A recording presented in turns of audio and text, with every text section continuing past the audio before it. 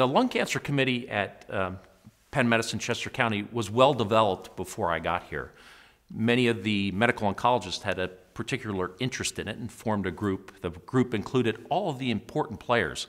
A radiologist, that's the person that looks at your films, your CT scans, your chest x-rays.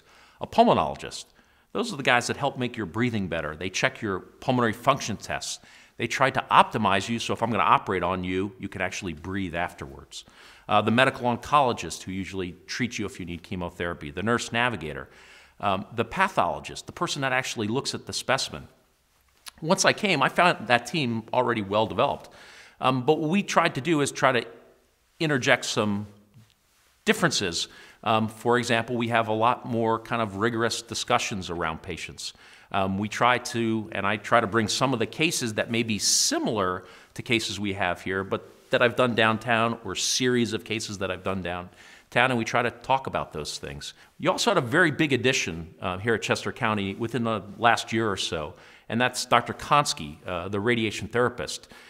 He had been at Fox Chase and then in Detroit, and he is very much attuned to the research and the kind of cutting-edge treatments of lung cancers. And so I think as the group kind of was there, with the addition of a couple extra people, I think it's really taken off.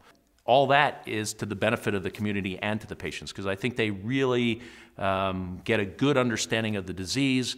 And I know that when I or anyone there has a question about one of the patients, we bring it up before the group and we talk about it.